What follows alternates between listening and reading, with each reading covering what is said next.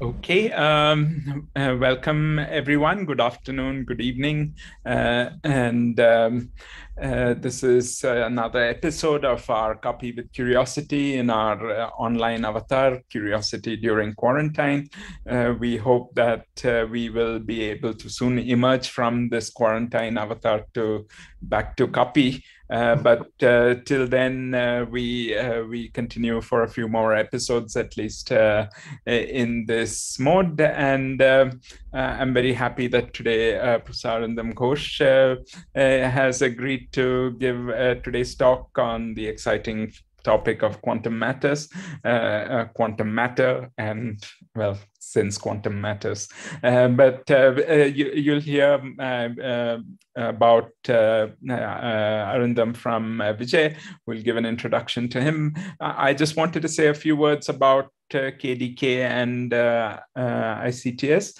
So Copy with Curiosity, as was the original avatar, is jointly done with the planetarium in the Jawaharlal Nehru Planetarium in the city. And we've been having a very nice joint venture for around 5 years now.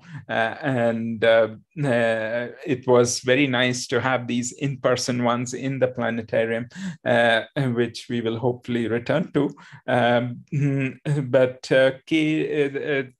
This KWK is only one of our many outreach activities. We have in this online avatar started a few more such online activities in outreach. And you might have heard of Vigyan Adda, and we have one coming up very soon, also by one of our colleagues at IISc, Professor Rohini Godbole, on Steven Weinberg, the eminent physicist who passed away recently. Vigyan Adda is a series aimed at undergraduate students and so on who want to know a little bit more about some frontier topics in research. And apart from KDK, we also have Einstein lectures. We have had several lecture series, all of which are available on our YouTube channel. So if you look at ICTS talks, if you just type in as one word, you will find our YouTube channel. You can subscribe to it, and you'll see, you'll find yourself getting a lot of very high quality content on a number of areas, not only in physics, but also mathematics, computer science, biology, and something like KWK is actually very wide in its scope. And we've had things on metallurgy. We have had a lot of very interesting topics. So outreach is one of the activities that ICTS takes very seriously, and you can look at our webpage for a list of all the past ones. We recently hosted a new series called Technology and Cosmic Frontiers in cooperation with the Office of the Principal Scientific Advisor to the Government of India. And this featured Kip Thorne and Rana Adhikari from Caltech talking about the opportunities in gravitational wave science, especially for India. If you missed that, again, I would direct you to our webpage to catch the video recording. So ICTS, apart from outreach, of course, we have a lot of programs in a number of areas in the theoretical sciences.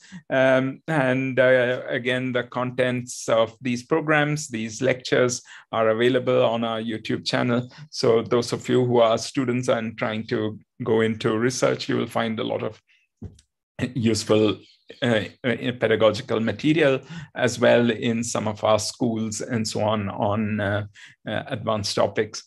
Finally, ICTS has its own in-house research with a very active graduate program. Those of you who are planning to pursue PhDs, you should consider ICTS as an option when you give your jest, exam, and so on. So, so that's a little bit about ICTS. Let me now hand it over to Vijay to introduce the speaker and to get on with the program today. Thank you, Rajesh. Welcome, everyone. It's a pleasure to introduce Professor Arindam Ghosh. Arindam Ghosh is a professor of physics at the Indian Institute of Science in Bangalore. His research interest involves fundamental understanding of physics and device concepts in multiple two-dimensional electron systems, with emphasis on transport, optical, and thermal properties of layered membranes.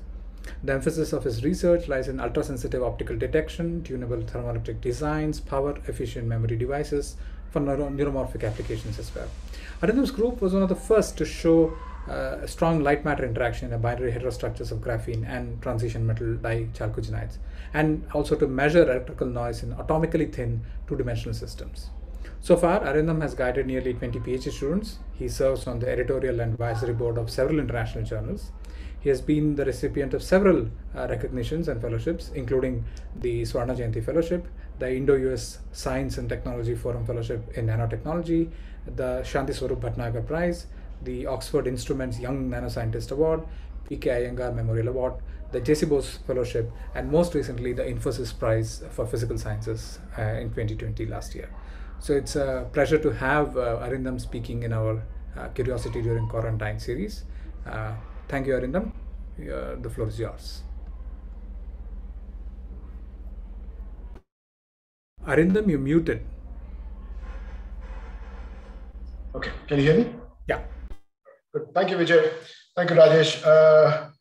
Well, I thank ICTS, the team of Anupam, and to get this here. And well, I miss the crowd because I have attended offline KAAPI with Curiosity a few times, but it's a new experience. So it's different times. So it's good to get on with it rather than wait for everything to get normal.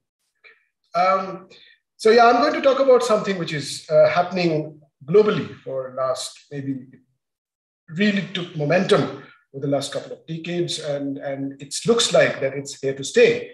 It's about quantum technologies, okay? And it's an informal and it's a broad topic today. So I would like to give you a bird's eye view of this whole field, give the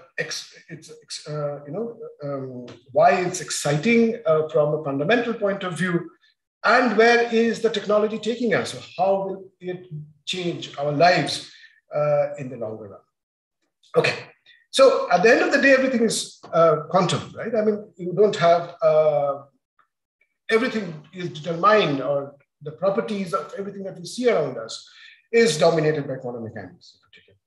Gold, which is a metal, and the silicon, which is an insulator or a semiconductor. These are all determined by the fact that they are their quantum properties are slightly different in one material to the other, connected to the lattice structure, and so on and so forth.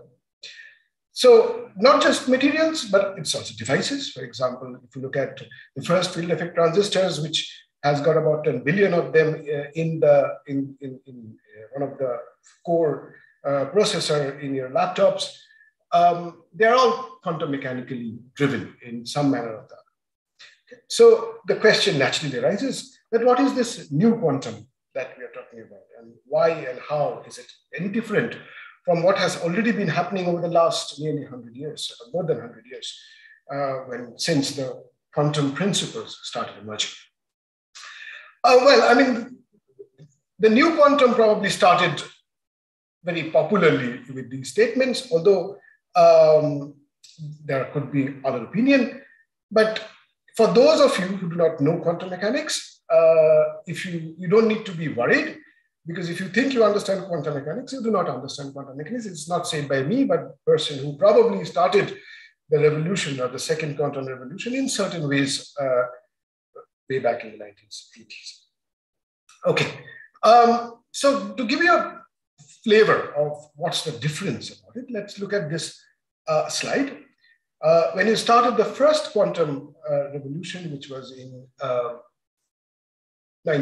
early 1900s, with the Einstein photoelectric effect, the emergence of quantum mechanics that came out, what we understood over the last 120 years is how the quantum mechanics works, its hidden aspects, how to analyze and how to look at the properties and interpret the properties on the basis of quantum mechanics. And so far, all the properties of matter have been successfully demonstrated or explained by the quantum mechanics. And we have now been able to do a lot of predictive analysis as well, which helps us to get some confidence that now is the time to engineer. And the engineering probably is what the second quantum revolution is about, probably starting around 1980s and then slowly gaining momentum, and we will see where we are today. Now, what we normally engineer, we engineer from quantum physical aspects, new kind of devices and systems. These new systems and devices are usually depending on, they usually use manipulation and control of some of the elementary excitations or elementary particles. Photons, we all know it's light. Electrons, it carries charge. Neutral atoms or charged atoms, atoms in general.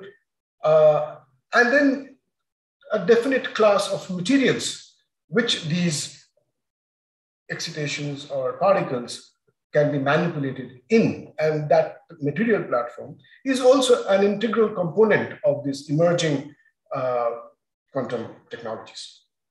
Okay. Now, with these 4 different areas, what we now have been able to achieve by looking at the engineering aspect, there are 3 different directions. One is we are now getting disruptive functionalities, which was simply not possible before we started engineering quantum mechanics in these materials, where we are engineering the photons, electrons, and atoms. We are getting sensitivity of these functionalities to an unprecedented level, and that's what I'm going to explain to you. And also, there are certain activities will be sped up. There will be enormous amount of speed that could be ensured in these kind of structures and devices. Okay. So, in order to go into this, let's try to understand what the first quantum revolution led to over the last 120 years, to see how we slowly transcended from understanding quantum mechanics to the engineering of quantum mechanics. Okay. So this is relatively ill-defined, but we can probably take a guess of, well, let's assume that 1900, when Planck's black body radiation probably is the start in some form, because it started giving the particle nature of photons. We started understanding, okay, there is quantum flight. Okay, so let's start from that point. Soon after that, the Einstein's photoelectric effect came in with the electrons essentially getting knocked out by photons, and essentially the scattering of the particle description of waves started coming in. Not soon after, somewhere around 1920s, de Broglie wave particle duality came through. That's almost like the birth of quantum mechanics, where you take a particle of mass m and velocity v, and you describe the same in a different area or representation of wave. You connect the wavelength of that matter wave from its mass and velocity. Okay, so we have a wave particle duality picture coming in. Soon, very soon after that, Schrödinger came out with the quantum mechanical Schrödinger's equation, which connected the energy and its evolution of this quantum state with time, and the birth of quantum mechanics well and truly in place. But soon it was understood that, in addition to getting some of the understanding of the material properties and quantum states, you also have opened up Pandora's box, in which there are weird properties are inherently engraved. For example, the Schrödinger's cat thought experiment, in some sense, EPR Einstein but also Rosenberg paradox, which came roughly at the same time, where it was shown that if you have to assume quantum mechanics, then you also have to understand that there are hidden properties that are totally counterintuitive. And Schrodinger's cat, essentially saying that you do not know whether the cat is inside a box, which is alive or dead, unless you open the box and see it. And that led to a measurement-related debate. But Einstein came up with another direction of quantum entanglement, which says that, okay, if you have to assume quantum mechanics is correct, you probably need to assume that the relativity theory is at odds with it, because you need information transfer at speeds which is larger than speed of light. Turned out to be that's not the case, but that's later. But the debate on the hidden properties of quantum mechanics started around 1930s, mid-30s. However, in the meanwhile, the quantum mechanics of superconductivity was figured out by the BCS theory. Superconductivity, of course, was discovered in 1911. But the BCS theory explained the microscopic picture somewhere around 1957. The reason I incorporated this one is because today the leading player in the quantum computation is the superconductor-based Josephson junctions. So probably that started around 1957, over 64 years ago. However, in about 6-7 years, Bell's theorem actually showed that the spooky property or the hidden properties of quantum mechanics is probably correct, and probably is not completely against the relativity theory. And what Bell's theorem did is that it gave us a way or certain methods or experimental methods in which one could test these spooky or hidden properties of quantum mechanics, in particular the entanglement between quantum particles, which are far away. Okay. Then a few years went by, the laser cooling started coming in, and that started getting into new quantum system of the coherent states. Not too far from then, about 8 years later, the first demonstration of the C0 gate was demonstrated, which is 1997. And C0 gate is a 2-qubit gate, which was one of the universal gates that's needed for the quantum computation. And then 2019, it's a quantum supremacy that was demonstrated by Google with the Cytomor processor. Of course, there are plenty of events in between which led us to the state that we are in now. But these are roughly some. It gives a flavor of how a pure understanding for over 50 to 60 years of a phenomena of a theory that slowly starts going from understanding to an implementation or engineering of new devices. Okay, so why it's interesting? Why are we bothered about quantum technologies? So there are a few immediate applications that we are very excited by. And one of them, for example, is ultra precise clocks, extremely high accuracy clocks, which frequency stability in the orders of 10 power minus 14, minus 15, which can be used in navigation system, energy grids, and financial transaction as well for clock synchronization. You need very strong clock stability in order to, for GPS, the global positioning system, for example. That's where navigation comes into play. So these kind of very precise clocks are one of the key domains of quantum technology today. Simulators, you can use quantum simulators for drug designs, designing new materials. So and because inherently it's a quantum mechanical simulation that makes a difference, because after all, everything is quantum mechanical. It's one of the major driving force of developing quantum technology in the first place. Sensors, I'm going to show you how you can make very interesting and sensors that rely on completely different paradigm of functionality or mechanism. And today, there are a very large number of sensors that are being proposed. Medical imaging and medical applications in general is one of the directions that can be affected by quantum technologies. I'm going to give you some examples here. The secured information exchange, the quantum key distribution, where you send information from one point to the other, which cannot be seen fundamentally or hacked or eavesdropped, which is also one of the major directions which has been demonstrated now, and a lot of investments is going in secured quantum information transfer. And you see, last I kept at quantum computation. Of course, quantum computation is one of the major directions which started the field in some sense, where you have certain tasks which will be exponentially quicker. But in addition to that, you have machine learning, artificial intelligence, and big data handling. There are a lot of areas which can get immediately affected and immediately benefited by the quantum computation protocols, algorithms, and so on. Okay, so if you take this overall applications, there are primarily three directions in which quantum technologies are moving in. I wanted to emphasize that quantum computation is one of the key directions, but it is certainly not the only direction when it comes to quantum technologies. Quantum technology is a much bigger and vast subject, and I'll share what I'll do. I'll try to give you a flavor of the field as such, rather than going into one specific directions.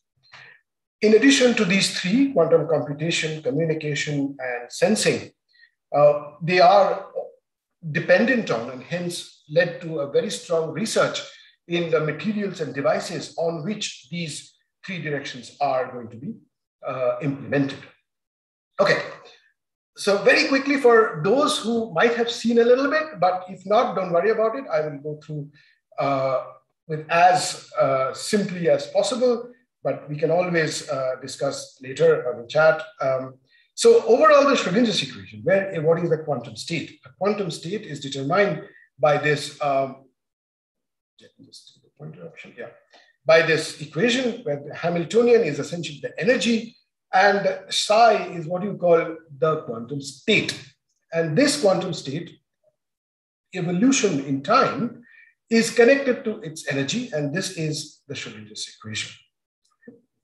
What happened is the old quantum is, or understanding part of it, which explain materials, metals, insulators, semiconductors, they depend on the net magnitude of psi or the wave function. For example, if there are certain energies where psi simply becomes zero, then you have a band gap and you will usually end up with a semiconductor. Whereas if you don't have that, then you have probably a metal. Okay. And there could be many states. In a material, there could be many quantum states. And these quantum states are which are essentially come as a solution to this Schrodinger's equation, usually are orthogonal to each other. They don't normally mix. And you can have multiple states in a quantum system. Usually that's where the engineering comes into play when you are designing quantum devices. How many states and what their energies are, they are usually taken into account in the designing aspects. Okay? But overall, the message here, what started in early 1900s, is we started understanding different materials and different devices, how to manipulate them, how to understand their physical properties and functionalities based on the property or the probabilities of electrons or the charge in the system. Okay? And that is determined by the quantum state psi. However, the new quantum is dependent on some other set of properties. And first is the quantum superposition. This is a little bit, hopefully it is not too much, but in detail. So please bear with me. If you have not seen it, I will give you a simpler explanation later as we go on. So if you have a quantum state, which can be in two states, 0 and 1, these are states, it's called a qubit. Remember, the states are essentially energy states. Each electrons have got different, or eigenstates, which come as a solution to the Schrodinger's equation. What's interesting about a bit, a classical bit, is it can also stay in two states. Those are two classical states, 0 and 1, plus and minus 1, and so on and so forth. In the case of a quantum bit, you have got two states, and your quantum state can stay in any linear superposition of these two states. For example, this is a sphere, and if the two poles of the sphere is 0 and 1, this quantum state, which is a vector, it can stay any point of this sphere called the block sphere, and psi is essentially a linear superposition of this state 1 and 0. Okay, and that's called a qubit. And that immediately helps you to understand why certain tasks using qubits can be really, really fast. For example, you have got n classical bits. You can have each bit only as up and down, 0 and 1, minus or plus 1. As a result, you have got n bits. There are 2 to the power of n configurations. However, if you have got n qubits, you essentially have infinitely number of possible states, because each qubit can stay in a whole sphere where got alpha and beta can take any real value. Okay, and as a result, you have got an exponent, very large Hilbert space or space which can give real allowed values of psi, and that can lead to exponential speed up in certain class of problems. And factorization or Shor's algorithm is one of the examples. There are also sorting or the search algorithms, Grover's, which gives you a quadratic speed up. So there are several algorithms now have come up which can give you a real speed in comparison to classical cases. And that is what has led to the drive of building a quantum computer, because in some cases, this can actually factorize the prime numbers, which is how many of the cryptographic processes are stored, for example, in RSA protocols, in which the passwords are used to make are made using the products of prime numbers. So that's where the scare comes into play. Although that's only a part of the story, there are a large number of possible applicabilities of quantum systems or computers that are driving this field. Oh, sorry. So the second is measurement. You have one of the neat aspect of quantum mechanics is that if you measure a quantum system, you essentially store it in one eigenstate or one state. Once you open the box, you see the cat is either dead or alive, but before you open it, the system is a coherent superposition of the two states. And it will be essentially in a mixed state, so to speak. The third is the entanglement, and which is called the spooky accelerated distance. We have two particles which are essentially mixed in the two states, and once you separate them out, you measure one, you automatically know what the state of the other will be. And I usually give this this cartoon. You have two systems which can stay in both state. Red and blue are two states. Both of them can stay in a mixed state of two of them. You have a quantum physicist which essentially entangle them, for example. And once you entangle them, you put them in two boxes, and then you send them in two different planets, Jupiter and Mars. And then if you have a friend over there and the box is opened, remember the blue and the red are two eigenstates. And if the ball if it is opened and it is found in the eigenstate of blue, then the other one will have to be in red.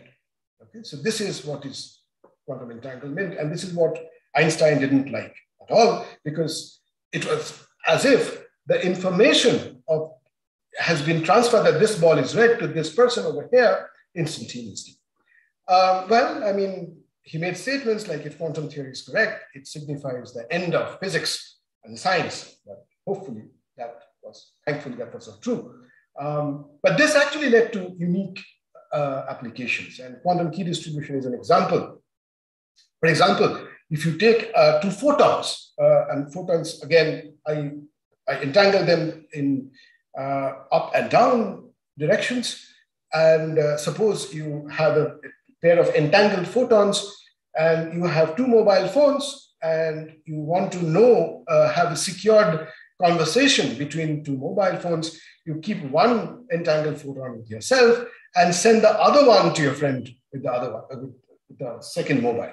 Now you can keep on doing it as you keep talking. You create series of entangled photons up and down. For each, you have a record, and as a result, there's a perfect correlation between the two photons which are entangled with each other, and you measure that correlation and ensure that no one has hacked. What if someone hacks? If someone starts looking at what you're talking about, the person will have to check the sign or the up, whether the photon is going through is up or down, or what is the polarization. Various ways you can send this up and down information. But according to the measurement, as I told you earlier, the moment you try to see whether the photon is up or down, you actually make it change because you collapse it in a state which is unknown to this mobile, right? And that will immediately stop the correlation or destroy the correlation that you had between up and down photons between the two communication devices, and you know that someone's happy. So this is one of the fundamental ways in which or a secured quantum communication can be exchanged or carried out. Okay. So as I said, these are the three directions of three pillars of quantum technology today. One is superposition, where you take a state and make them stay in two different states. And the second is entanglement. And the third is measurement. These three, no cloning, that you cannot take a state, measure it, and then convert it to a clone and hope to continue the information. So these three form the pillar of quantum technologies today. In addition to that, I have to add one, which is called a topology, which comes in the material domain, where a new set of materials, or systems that are now being built, which have got properties which are very distinct in comparison to the first revolution material designs, where now we are using new forms of even entanglement, for example, of properties in designing materials that function very differently. So this has led to different paradigms of material design. I am not sure which I'll be able to talk about or not, but we'll see later. Okay, for those who are a bit in this, already have done some reading, I want to show you some form of a realization of quantum a qubit. For example, you create a two-state system. As I told you, two states are here, and you put them in a cavity. Okay, a cavity can be of various types. I'm going to show you a picture of a cavity in a minute. And the cavity is very important because it now allows the two-level system to interact with photons. Okay, so if you take a Hamiltonian, which is something like this, you have a quantum state of the two-state system, which is called a qubit in the first half part. And then you have the second one, which is called a coupling to the cavity, and a parameter through G. And this allows manipulation of the quantum state using microwave photons. Microwave photons are usually the domain of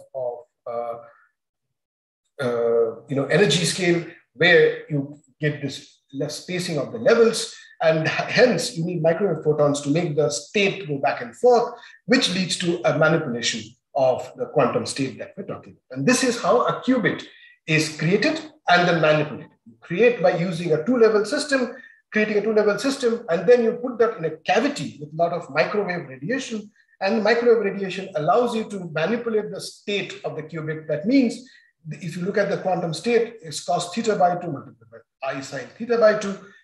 You can use microwave radiation to change this and this as a function of time. And hence you know exactly which state you will go to by applying appropriate amount of microwave radiation. Okay? That's manipulation of the qubit. And this is where engineering comes into play, how you create multi-state quantum systems and what works, what doesn't work. This is a typical image or a picture of a superconducting trans-quantum qubit. As I said, normally one of the major, actually the front runners in today's quantum computation hardware platform are these Josephson junctions in a superconductor. And in a superconductor, you have got a Josephson junction. Why do you use Josephson junction? Because Josephson junction gives you an immediately addressable two-state quantum system by forming a nonlinear harmonic potential well, or nearly harmonic potential, LC circuit, inductor capacitor circuit.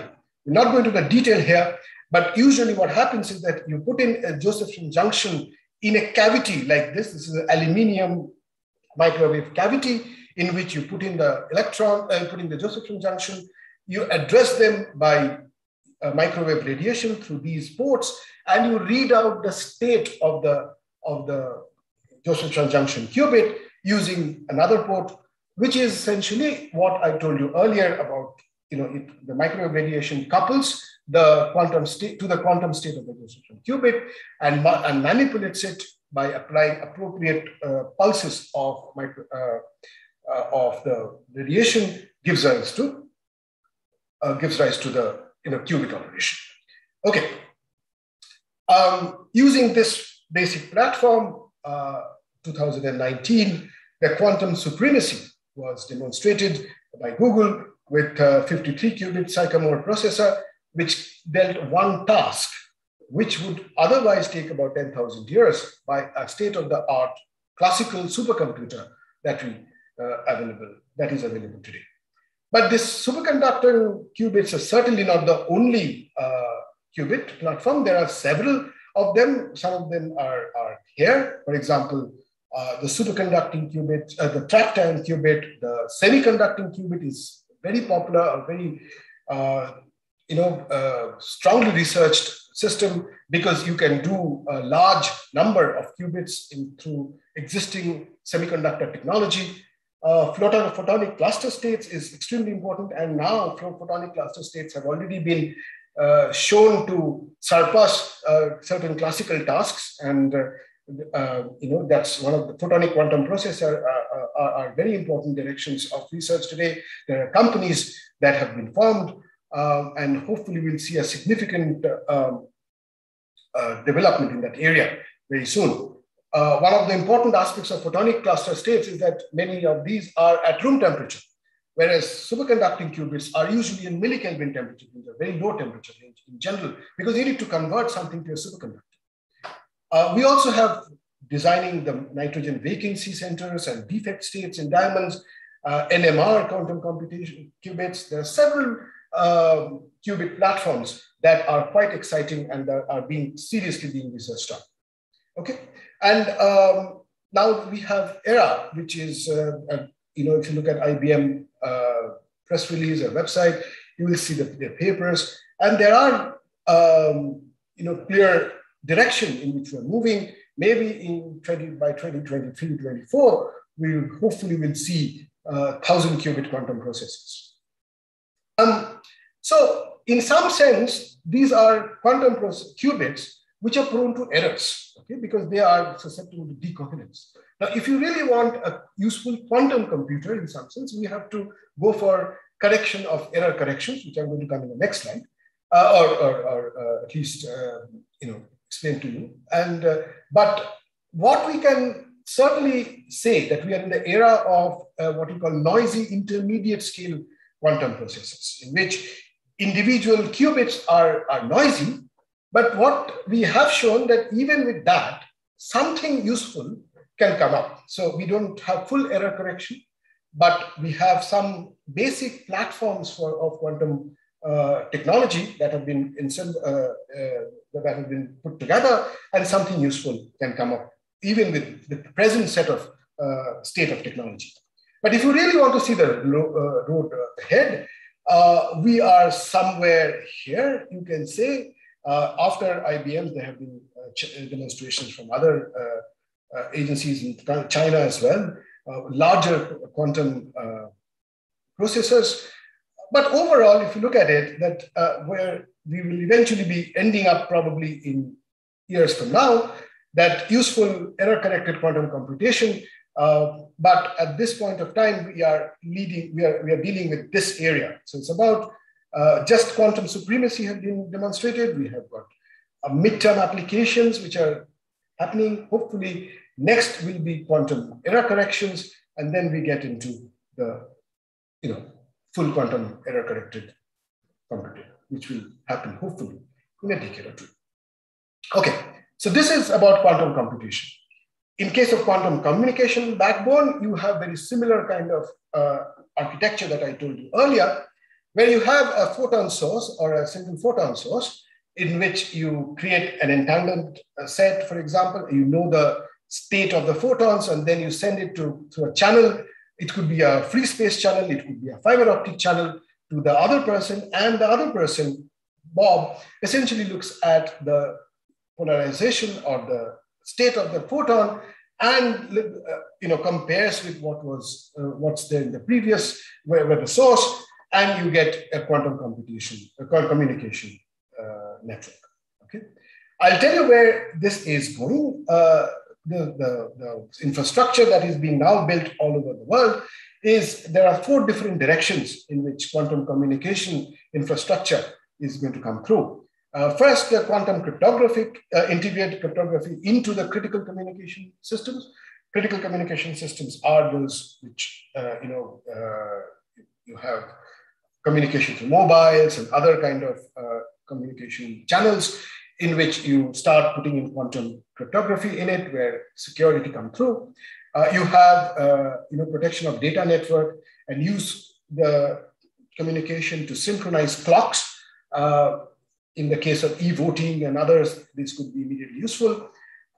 You also have to connect the combined terrestrial and satellite components for a wide range of coverage. And then eventually these all gear up towards the era of what we call the quantum internet. But it's not easy because there's a huge amount of technical challenges that we need to overcome. For example, there are very few of them are listed. There are plenty of them. There are a lot of components that still need to be filled up before we get into a full-fledged quantum internet someday. For example, you need single photon detectors, which have to work in very fast speed, key rate of 10 to 100 megabytes per second, which is what typically the classical information works at very small time resolution, 10 to 100 picosecond. You need to go very high efficiency, and they have to operate at high temperatures. Today, these kind of photon detectors are primarily at low temperature. Superconducting systems are used to detect photons. In addition, we need to have single photon sources with high efficiency. Heralded single photon sources are those where you get the photon source whenever you want to. So as you keep on triggering, you should get a single photon and with high efficiency. So this is also a key area that needs to be developed under the quantum technologies, quantum communication and quantum technology in general. Of course, you need to have quantum memories and quantum repeaters, which are like to end up getting, if you want to have a long distance quantum communication, you need to have storage where we need to have places where you can store their quantum information, and then you amplify it and you record it, and then you make it propagate. So quantum memories are important directions, and also we do not have a viable quantum memory, and there's a lot of work going on to have both repeaters and memory, which can be directly connected, implemented in quantum communication protocols. Third one, as I said, is the quantum sensing and metrology. And this is really fascinating about how quantum mechanical ideas can now lead to a completely new generation of sensing that simply wasn't possible earlier before the engineering of quantum states started.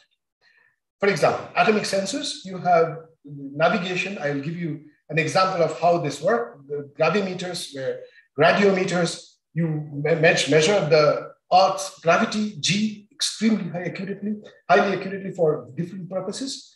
Displacement sensing, you heard about LIGO, you heard about gravitational wave detection, and that depends on the sensing tiny displacement of mirrors, right? For example, the mirrors you need to measure displacement in the order of 10 power of minus 21 meters, and that's not easy. That's a very, very small number.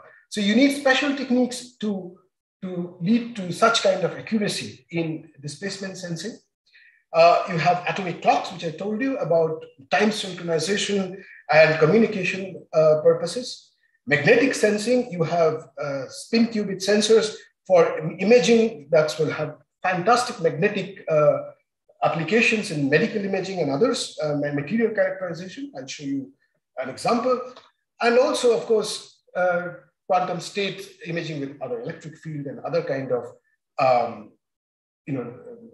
light matter interaction, or using ghost imaging, where you see a different way of imaging that is now becoming possible. Okay, let me give you 2 or 3 examples. Hopefully that will tell you how the new technology is being different from the old sensing abilities. Okay, so we all know what is interferences, right? For example, if you have a light coming in and you make light go through 2 different directions, one is through mirror 1 and other is through mirror 2, you have then a detector which looks at the interference of this path of light and this path of light. Okay? Now, if these 2 paths have got a phase difference, then the interference can lead to constructive interference when the 2 paths have got a 0 or 360-degree phase difference, this delta phi. Then you have got a large amplitude at the detector. Whereas if the phases is anti-matched, or they are 180 degrees with respect to each other, then you have got destructive interference, and hence there will be no amplitude and there will be a 0 signal at the detector. Right? So the delta phi, the phase change, is essentially because there is a interference or a path that is being traversed, and the phase being generated because the wavelength is lambda. So the phase change is given by the difference in path divided by the wavelength of the light, or the wavelength of the wave that is going between this path and this path. Okay, so we all know this. Right, so what happens if we start playing around with it? And we play around, usually interference is that of light. Okay, and the light is essentially having a wavelength of lambda, which is given by c divided by the frequency nu. But instead of light, if you've got atoms, okay, instead of light, and we know atoms are waves as well in de Broglie representation.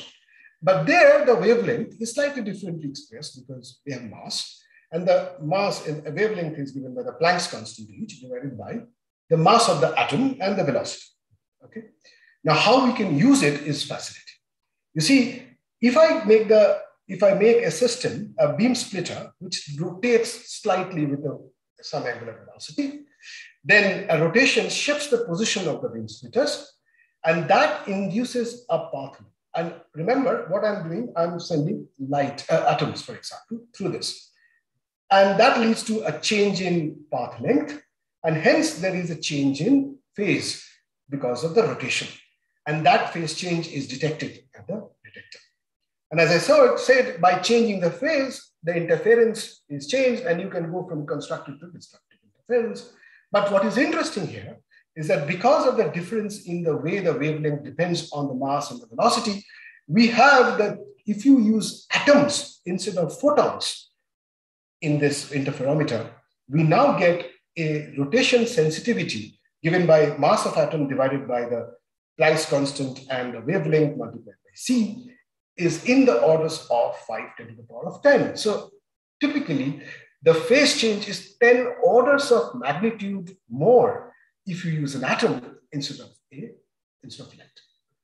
So that naturally makes your any kind of rotation sensitivity, like a gyroscope, for example, extremely sensitive to nuisance atomic interferometry than usual optical interferometry that we have seen in our undergraduate labs and in schools and colleges. The same thing can actually be used in gravimeters or in gravity sensing. For example, there, if you look at this side of the slide, if you want to have light going or atoms going in, and these atoms, because they are mass, right? You have got atoms with mass, so they have got gravity. And the change in velocity due to the local gravity will change in the wavelength. Because of through this equation, there's a change in velocity that changes the wavelength, and that will naturally lead to local change in the local phase because of the gravity. This basic idea is the platform to measure the acceleration due to gravity at extremely high precision with a 10⁻⁹ -9 or changes in g by 1 in part in a billion, for example, can be done. What is an immediate effect? Why we are excited? Because now we can actually look at seismic events. And probably earthquake prediction or plate tectonics, plate movement, that is now possible. Even submarine detection, local perturbation in your geosensitivity. So those kind of detection possibility becomes practical if you can create such high sensitivity gravimeters, for example. So this is something which is all we are very excited about. I'll give you another example, and this is in sensing domain, and this is called Heisenberg limited quantum sensing. How using quantum we can get sensitivity that classical technologies cannot get. So, for example, suppose you have an apple and you want to measure the length or the width of that for whatever reason, and you have a scale, okay, and the scale measures the width of that, and it gives you a length L. You take another scale and measure the same thing. So each scale is different. There's an error, right? So they all will come and give you a little different value. So L1, L2, L3, and then you've got n different scales, you get n different numbers. So then what you want to do, you want to know the average value of the apple length. And that can be coming as mean, which is nothing but sum of all L's and divided by the total number of measurements that you have done. And also the error, which is a classical error, is given by the variance, where you take each L, subtract from the mean N, and then you take the square of it divided by the N, and that is essentially a number that scales as the square root of the number of measurements that you have done. However, now imagine a situation which is quantum. That is where each of these scales are quantum mechanically entangled. So they are not really independent scales anymore, but they are quantum mechanically correlated in some manner. What can be theoretically shown in such cases is that the error, which was initially going as 1 over root n, will now go as 1 over n. And this is what we call the new is Heisenberg limited sensing, in which now you have the delta L quantum divided by delta L classical. If you have 1 million measurements, you will have better estimate or lower error by nearly a factor of 1,000. And this is something which is used in many applications in which you would like to use in applications to improve the signal to noise ratio in our next generation sensing or measurements. It will not be complete if I don't talk a little bit about magnetic sensing using vacancies in diamonds, because this is such an important area of quantum technology that's coming up. You have a very unique aspect in these vacancies. I have just given an example here, in which when you shine light on vacancies, which are vacancies of, say, nitrogen vacancies in diamond, you have certain color that comes what you call as a emission from those nitrogen vacancies, okay? And these are strongly dependent on a tiny magnetic field. This color, essentially, if I apply a small magnetic field, then there is a quantum state which splits into two, and that leads to a two-state system. And the color can be manipulated by applying a little bit of microwave pulse between two states.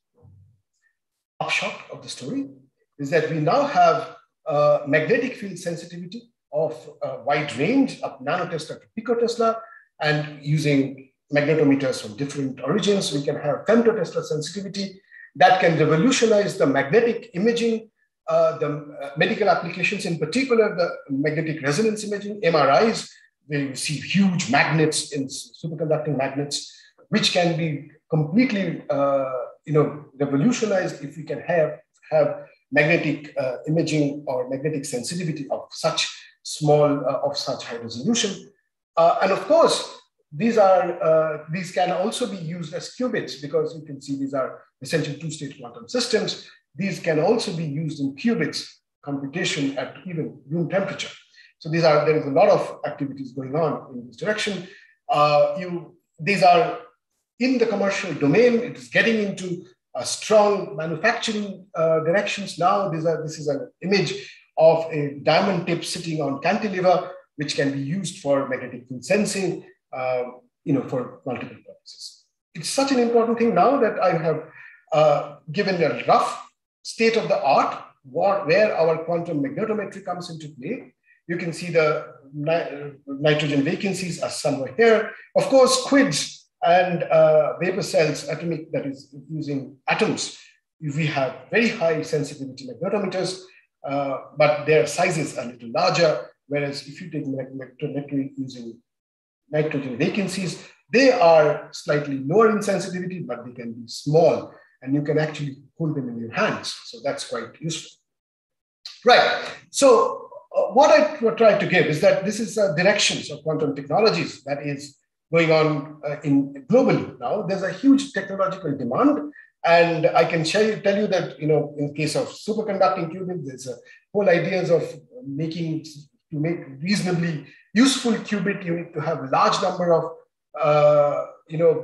large superconducting wirings and multi-layer integrated circuits. So there is a huge amount of technological challenge that needs to be overcome. To give you an example here, you can see even if I take a technology demand for making a single photon source, which can be used in a large number of applications in quantum photonics, for example, detector photon, in integrated photonic waveguides, modulators, a huge number of technologies that is needed. If I take a single photon source as one of the key areas, you need extremely high performances from these single photon sources. You need a fidelity of 1, you need highly deterministic, that means every time you need a photon, it comes out. You need a spectral range of telecom wavelength of about 50 nanometer. You need a large brightness where in a second you need megahertz, 10 to the power of 6 photons. There need to be multi-photon purity. You want one photon and not many in a pulse. You need to operate them at room temperature. They need to be indistinguishable. So you can imagine the technological demand that you have to put in order to make quantum technology a reality and a day-to-day affair. You need to have devices and materials and systems of that type. As a result, there's a lot of research going on in various directions, and you have the spontaneous down conversion using nonlinear crystals. You have got four-wave mixing, the quantum dots, nitrogen vacancies. There's a huge class of materials and systems that are being researched to make even just a small aspect of quantum technology come through, like a single photon source. This led to materials research. I can just flash this. I can show the quantum materials is one of the big directions, and materials for quantum technologies, they are strongly connected. And there is a whole topological quantum materials is one direction. I'll not go into detail of that. There are new kind of superconductors that are being researched on, which have got a very unique property, very different from what we have seen over the last 100 years. Two-dimensional materials is one direction. Engineering defects, new kind of semiconductors are directions in which material research is continuing now, which will enable quantum technologies in various domains. For example, if you've got semiconductors, you can see doped post-silicon. You have silicon germanium is one of the major directions in which quantum qubits are being realized because the dephasing nuclear interactions, dephasing due to nuclear spins are seriously less in silicon, isotopically silicon germanium, silicon quantum wells, which makes qubit design very promising indeed. Of course, the two-dimensional materials, the Indian 3-5 semiconductors are also important directions of this. I'll finish in the next 5 minutes or 5 to 6 minutes. However, I want to say a little bit, this has led to discoveries. Okay? And this is what always happens. This leads to you start certain directions of research because you want to achieve certain functionality that leads to one thing to the other, and you lead to new discoveries. For example, when we started working on topological matter, in which our goal initially was to make new superconductors, or these superconductors could be superconductors with very different pairing symmetry, which can have new X quasi-particles or particles like Majorana fermions. And these Majorana fermions can lead to probably someday fault-tolerant quantum computation because you cannot dephase them because they are immune to local perturbation, dephasing, for example.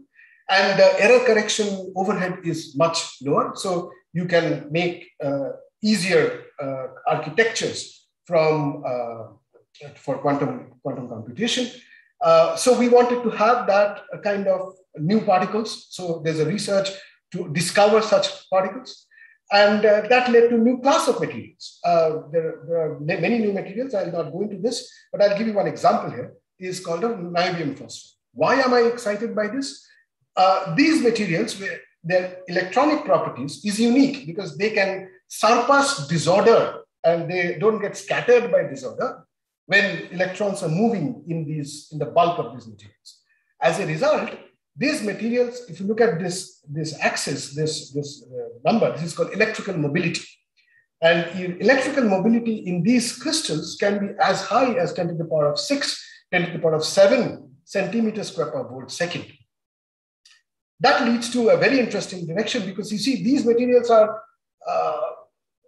maybe a few years old, 2 or 3 years old, maybe 5 years old. If you look at the development of semiconducting technology, which is, say, for example, based on gas-al-gas heterostructures, this is one of the highest mobility semiconductors that you get today.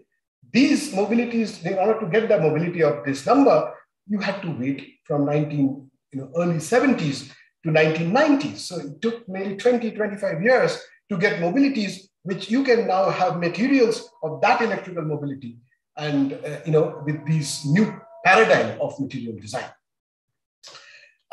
Similarly, the two-dimensional material is also something that my group here works on a regular basis. You can make topological matter, you can make novel superconductor, you can make tailored magnetism, quantum emitters, then photon counters, bolometers, for which can work as in the quantum electrodynamic regime, and then, of course, the spin defects, which can create for use for single photon emission.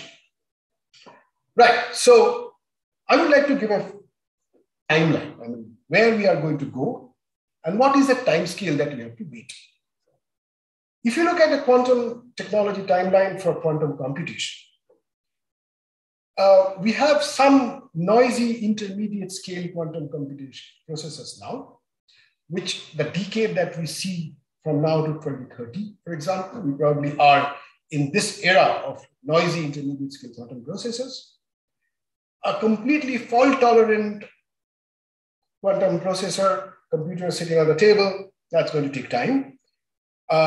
We still don't know who will win the race, which platform, but overall, we are talking about 2030, 2025, maybe beyond that. If you look at communication, as you said, the quantum key distribution and quantum random number generators is already in there. Network, intra and intercity network will be coming somewhere in the second half of 2020s and going towards 2025, 2030. Beyond that, probably quantum internet is something which we would like to look for. In the sensing, we already have quantum atomic clocks are already in place. They are commercial systems, so that's there. But you can see there's a cluster of technologies that is happening at the lower or the nearer time scale, like the gravimeters and radiometers, magnetometers, quantum imaging with light, the LiDARs, GPS-free navigation. So these are directions in which probably we will have technologies coming up in a shorter time scale in the next decade, maybe decade and a half. And we will see a serious enhancement of activities, both fundamentally and commercially in this domain. As a result, there have been huge amount of investment. There has been European quantum flagship. It has now been extended and enhanced in its context. There are not just European quantum flagship of €1 billion, but there are individual countries which have got their own quantum program, and that is happening. There's a huge enhancement, proliferation of the activities. United States have also already had the National Quantum Initiative of $0.2 billion. in 2018, and then that's what's important in America is there's a serious amount of private contribution and initiation to get the quantum technology in action. Google, IBM, Microsoft, Rigetti, a serious number of companies which are participating and promoting quantum technology in communication and computation and other platforms. So is Japan. China is slightly unknown, but overall it could be a huge number. We already know that China has demonstrated quantum communication over cities, Austria. So there is a huge investment in China regarding the, advancement of quantum technologies, particularly quantum cryptography and quantum radar and so on. Overall, if you look at quantum efforts worldwide, you see that it stands at hopping estimate of nearly $22 billion. You can see roughly over here, India sitting here. There has been an announcement of this. I'll show you in a minute where we are. But overall, you can see different countries have got a huge investment of quantum technologies globally. And this is going to grow because, as I showed, these can do things, serve purposes that needs a new technological platform. There's a huge intellectual property, race in intellectual properties that's coming up. For example, China, you can see 2018 has surpassed the United States. There are other EU countries as well, South Korea, Japan. There's a lot of activities in creating intellectual property for quantum technologies. Companies are coming up. This is something which is increasing. I have the data of 2018 here. You can see the total value of the cash that is being put in from the private sectors. So one important aspect, and I would like to finish this talk with a slide that I got from Tommaso Calarco, the head of or coordinator of European flagship. How the development of quantum technologies occurred since the famous statement of Feynman about in 1980s on the, quantum can become a technology because you need to understand, in order to understand quantum, you need to use quantum. And you can see from 1990, you have EU investments, then you have D-Wave was found, the quantum simulators, and then you can see a very interesting hand-in-hand development of the state funding and the private sectors taking up the technology and pushing it forward. And this is particularly true in the last 2 years or so. You can see a clustering of activities somewhere here. So this essentially, the reason I stopped here is because also at this point of time, India announced its own quantum technology program. So you have SK Telecom, you have got Microsoft coming in with the station queue in 2005 for Majorana-based qubits. And then we have got 1 qubit, we've got Australian government coming in, we have Canadian government, we have got EU essentially coming in 2018 with the flagship. And in the bottom, you have got how IBM has gone up, and Google's and Accenture, Allianz. There's a huge number of companies now who are interested and who are looking to support the development of quantum technologies. We now have one here in India now, which has been announced, which hasn't started formally yet, but hopefully it will soon, with the kitty of nearly $1 billion. And there we are talking about quantum computation and simulation, quantum communication, quantum sensing metrology, and quantum materials as the key platforms for this national mission, where we would like to see research and entrepreneurship and translation to devices to go hand in hand. We would like to compete with the technologies in all different areas of domains that I told you about.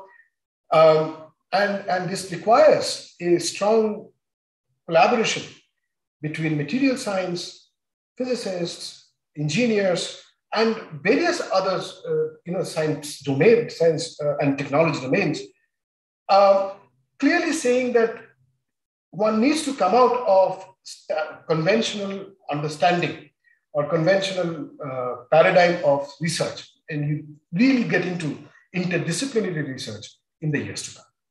I'm going to stop here, and if there are questions, then I'm very happy to answer. Thank you, Arindam. Wonderful talk. We all enjoyed. There are plenty of questions which we have collated from both the Zoom chat and also the chat in YouTube. So I'll start off by a couple of questions which are trying to understand what is quantum mechanics itself. So the first question is by Vinyas, and the question is, what is the meaning of the word quantum? Okay, the meaning of quantum is, if you look at any excitation or any particle, let's not go into detail of the word. So if you take light, for example, then you can look at light as a wave, and you can also look at light as a single entity or a particle. So the fact that you can look at, identify the light as a single entity with well-defined energy, unit of energy, is called a quantum of light. Okay, so that's what they call a photon. It's a quantum of light. Similarly, if you look, electrons is also quantum, because electrons can also be waves, but also it can be at a particular energy, or it can look at the particle. So a well-defined energy state is probably how I would look at quantum. Thank you. So there are two questions which are probably related to the point that you were discussing about entanglement. So first question is by Prakash Sarangi about how do we entangle photons. A related question is by Deepali, and she's wondering, how is it possible that two states on different planets can become completely different? Right. So, okay. The second question is far more difficult to answer. The first question is relatively easier. There are ways in which you can create entangled photons. One of the example is using nonlinear crystals, for example. So in which you say, for example, you use one photon to create two photons simultaneously, right? So say, for example, you have a single photon of energy E. You send it to another, a nonlinear crystal, and you get two photons from that use of energy E by 2 and E by 2. So since it comes from the same photon through some nonlinear physical process in the system, the two photons that come out will be entangled or can be entangled. So there are nonlinear crystals that can do the job. Okay. So for example, you can have the one linearly polarized photon leading to two circularly polarized photons. So they can be right circularly polarized, and other can be left circularly polarized. So if you now take these circular polarization as the red and the blue that I showed you earlier in the balls, then if you send one photon to Jupiter and another photon to Mars, till you measure it, they will be as a coherent superposition of left and right polarization. But if you measure one photon in Mars, then it is in left circularly polarized state. The one in Jupiter will have to be in the right circularly polarized state. And that's determined by the entanglement. Why entanglement? That is something which is a domain of quantum mechanics, and that's a spooky property of quantum mechanics, which is difficult to explain from an intuitive viewpoint. There are several questions on those lines. There's a question by Deepan. Can entanglement of non-commuting observables, such as position and momentum, can they take place? And would that violate the Heisenberg uncertainty principles? I don't know. I mean, I don't think so. No, I mean, it's if you have, this is something which needs to be discussed separately.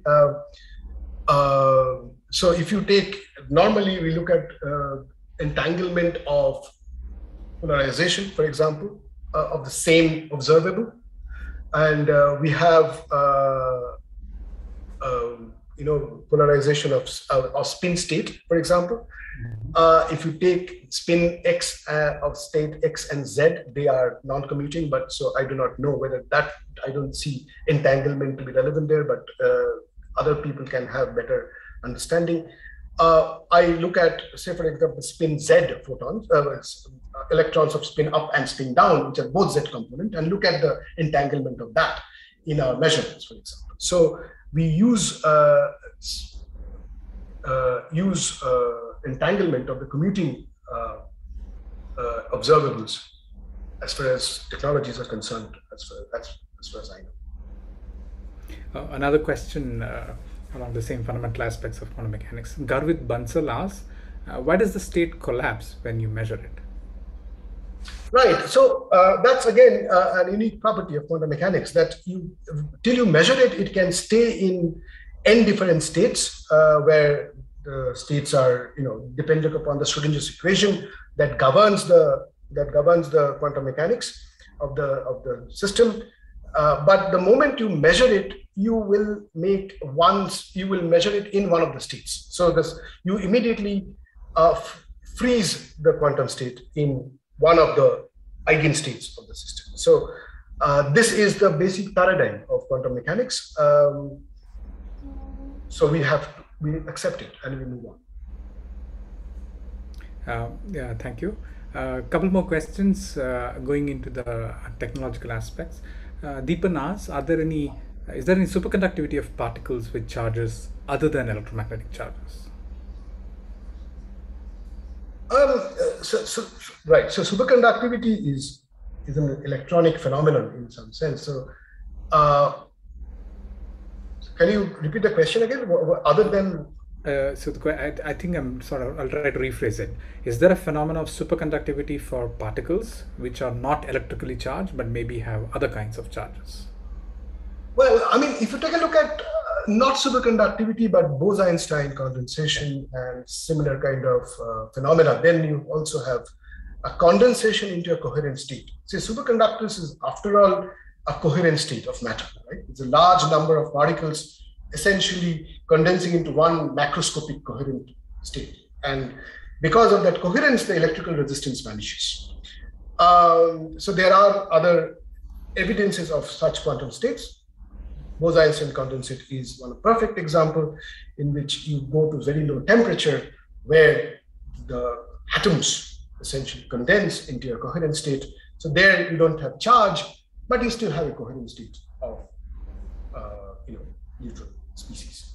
So I don't think superconductivity is the right word, but macroscopic coherence, answer is yes. Right. There are a couple of questions where people are wondering, what are beam splitters? So this is by Debashish Raut and another person, I missed the name. Devanshu Sekhar. How do beam splitters, atomic beam splitters or photonic beam splitters, what are they? How do they act? Oh, beautiful. So beam splitters are essentially, you can call it as half silvered mirror, for example.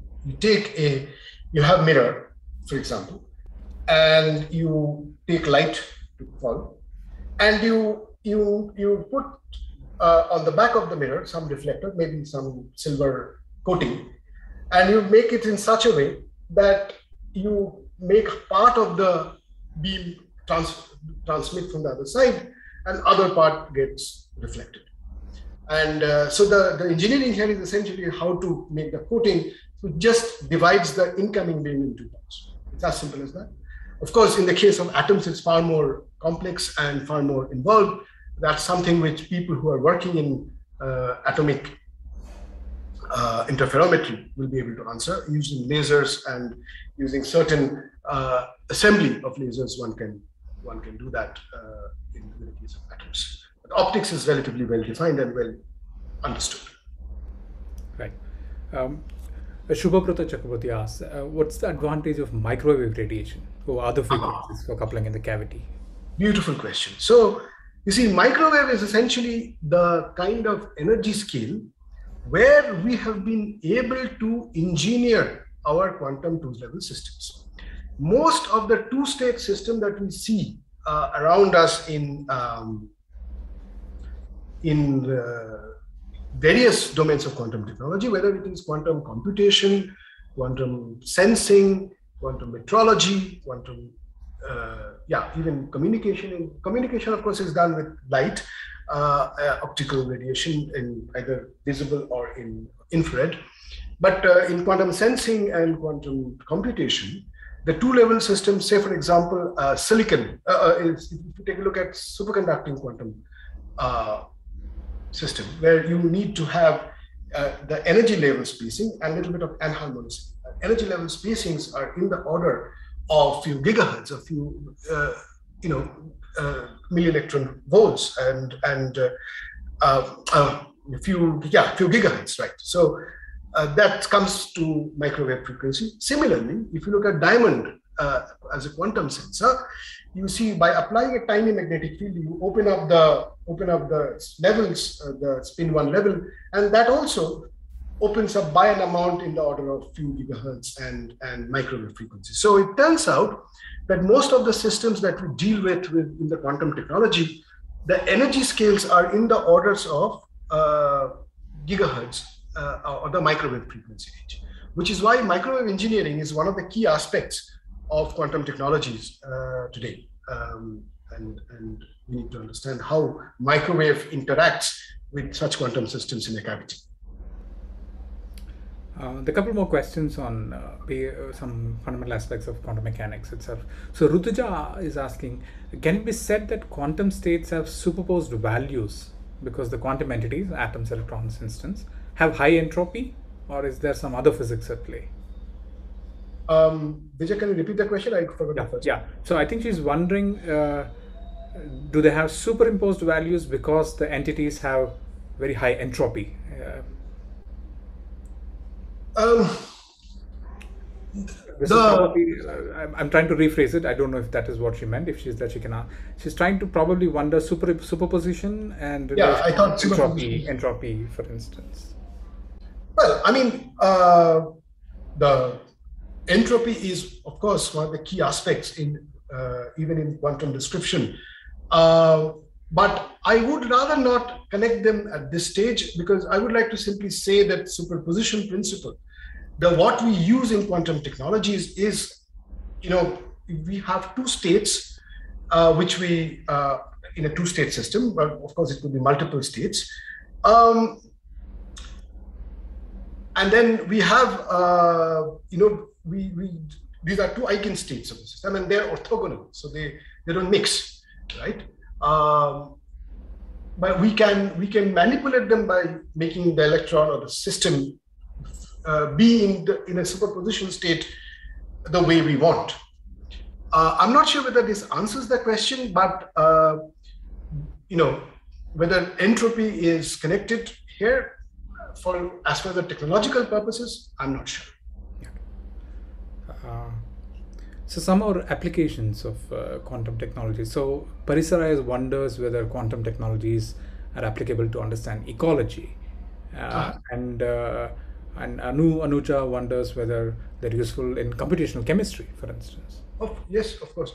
Right. So one is talking about future applications and, of course, developing technology, ecology, quantum chemistry. Of course, one of the, if you take the quantum chemistry or some domain of chemistry, for example, combinatorial chemistry, which can lead to new kinds of chemicals, which kind of compounds, for example, designing materials, designing drugs, various kinds of molecules. Quantum computation probably will be very useful, because you then look at the stability and you design compounds with necessary functionality. That's where computation probably comes into play. As far as ecology is concerned, that is a little different ballgame, where ecology probably will require sensing of certain environmental parameters, where which can be sensed, which I don't know. For example, if one looks at geology and looks at environmental change because of tectonic movements which is continuously happening. And one could look at the gravimeters or geosensors, which leads to some form of trend in the future, leads to or allows us to probably project how ecology is going to be affected by geological changes at the large scale over time. So there could be changes in vegetation, there could be changes in local climate. So for those, you need to have proper sensors installed, and the gradiometers, the geosensors, these are probably very useful techniques with which such data can be obtained and monitored. So eventually, answer is yes. Yeah. Anirban and Roy Chaudhary wonders, what causes efficiency to be low in quantum technology systems, and what can one do to increase the efficiency? Okay, so I think the question comes from single photon or generated resources. Well, I mean, so there are different realizations of these. Even quantum single photon sources or detectors, there are sources with extremely high efficiency, up to 83%, 85, 90%. There are sources which are low efficiency but high speed, for example. So what we require is a combination of all these parameters in a single body. So for example, in the case of single photon sources, you need single photon source to be, or single photon detectors, you need every photon that comes and hits the detector to be detected. So efficiency needs to be 100%.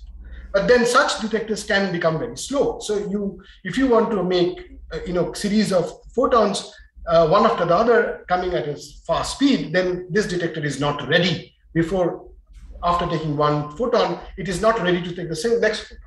So there the time scale comes into play. So you see, one needs to have detectors in which all these properties must be simultaneously achieved in order to make them immediately applicable for quantum technology purposes. So it is not that we do not have sensors with very high efficiency, but it is more of a combination of all these properties that must come together.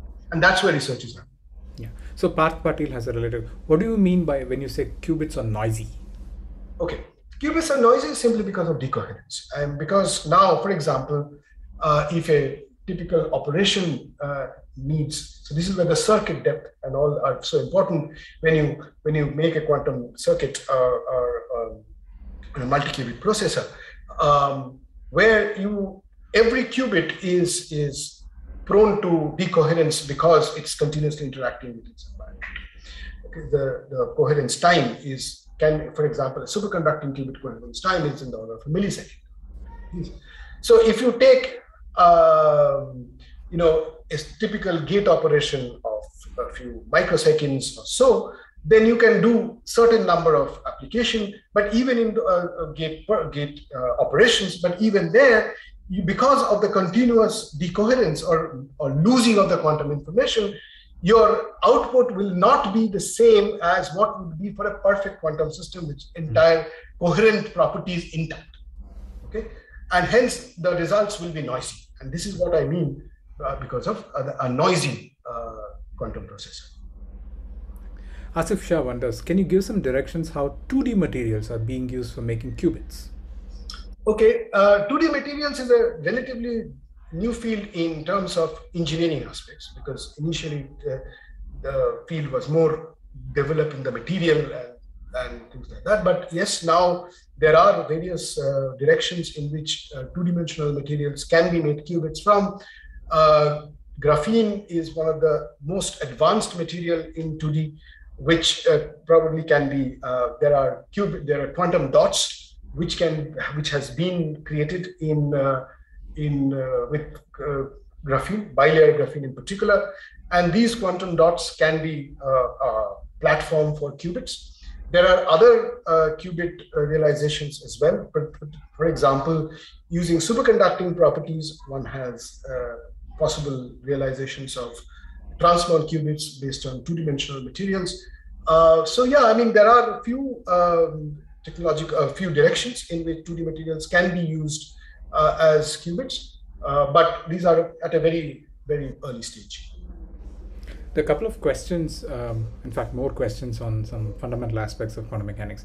I'll read out a couple of them. Anupam Mediratha asks, what is the intuition to understand Hilbert space?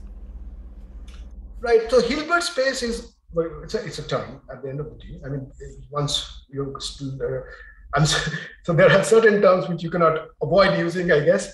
But it's the number of states a quantum system can assume or can live in. For example, if you take spin up and spin down, there are just two states, up and down. So that's forms the Hilbert space of a single spin.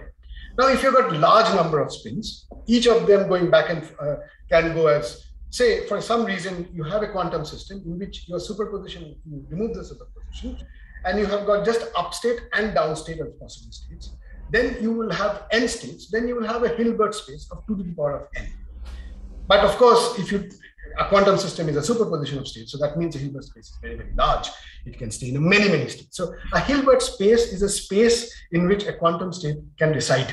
I think that's the easiest way I can say. I agree. So he goes on to ask, how can you store quantum information? Isn't that violating the no cloning theorem? Very good question. Actually, if you think about it, that's one of the counterintuitive things of making a quantum repeater or quantum memory or something like that. Those kind of things where if you cannot clone, then how do you store and then read it later and then send it somewhere else, right? So yeah, I mean, there are ways in which such actions can probably be performed. So there are also several methods in which weak measurements and various other techniques in which a quantum system can be read without damaging it too much, for example.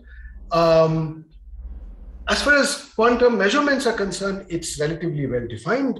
But yeah, so for memory, one needs to look at the protocols with their atomic, the gases. There are ways in which some of the systems can store the quantum information. Needs a little bit more involved answer, so I don't think I'll be able to answer it fully here. Okay, there are many more questions, but Rahul Kumar wonders, without any resolution in the open issues in the interpretation of quantum mechanics, why are we confident that there are any properties that can be exploited for computation in practice? Without any first part? So we have lots of issues in the interpretation of quantum mechanics, and still we feel confident enough that we can exploit some properties and can do computation. Why are we doing that? Well, I don't think one should talk about issues in interpretation. I think we have more or less agreed that there are certain non-trivial aspects of quantum mechanics that's going to be there, and we need to learn to live with it. What we have done over the last few decades is understand those non-trivial issues, and we know how they behave. And we now are in a position to use them, and quantum technology is using them. So I think we will simply stop asking why they occur, but we just say that, okay, they occur and we use them. So that's the approach we should take. Okay, there's several more questions, but I thought I'll end with these two questions, which might be more relevant. So there are two questions by Supreet and Jaideep Reddy. So Supreet asks, do you see a product in quantum technology being developed by an Indian student from a normal college, and can he make a living out of that? And Jaideep has a related question. For a student who is in BTech, where do we start off, and how do I make a career in this field? Okay, so quantum, to answer the first question, yes, I think it indeed is possible. There are two aspects that you need to remember. I mean, look, if you look at quantum technology in general, there are 4 different areas. I'll take example of quantum computation, for example. This is similarly true for other verticals of quantum technology as well. If you look at quantum computation, there are 2 aspects of computation. One is theoretical aspects, another is practical hardware aspect. The theoretical aspect deals with algorithms, creating new algorithms, creating new platforms which can not only have a direct implication for quantum computers, it is also going into the regime of machine learning, with artificial intelligence, and also there are new protocols for dealing with the post-quantum cryptography era. So I think one, even a basic computer science language or background can eventually lead to a very strong impact in quantum technology. So you can, and that can happen within India. For example, we do not have, although that's happening now, the hardware is being developed in India in terms of quantum computation and other verticals as well. So you can have a direct participation in both theoretical and experimental quantum technologies. And the background is now being taught in various, there are computer science, mathematics, physics everywhere, and that background is more than enough to get started. And even if with those minimal background, you should be able to participate and contribute to the growth of quantum technology. And as I showed you in the slide here, look at the number of companies that have either spawned out of the quantum technology concepts, or the number of companies that have contributed or invested in quantum technologies. And hence, I feel that there is a very strong career option that's going to grow in the years to come. I hope this answers both questions. Yeah, thank you, Arindam. That was a wonderful talk. We thoroughly enjoyed your perspectives on quantum technologies and what looks like a bright future in this area. Thanks very much. Thank you for accepting this invitation and giving a wonderful talk. Let's all join hands to clap and thank digitally, however you can. Thanks. Before we end, I have a small announcement. The upcoming KDK talk, the next one will be on September 19th, Sunday, 4 p.m. and it will be by Geeta Venkatraman from Ambedkar University, and the title will be on the art and science of secret messages, some glimpses. So do stay tuned and do catch up on the announcements appropriately. Thanks, Arindam. Wonderful. Thank you, Vijay. See you later. Bye. Take care. Thank you, everyone. Take care and stay safe.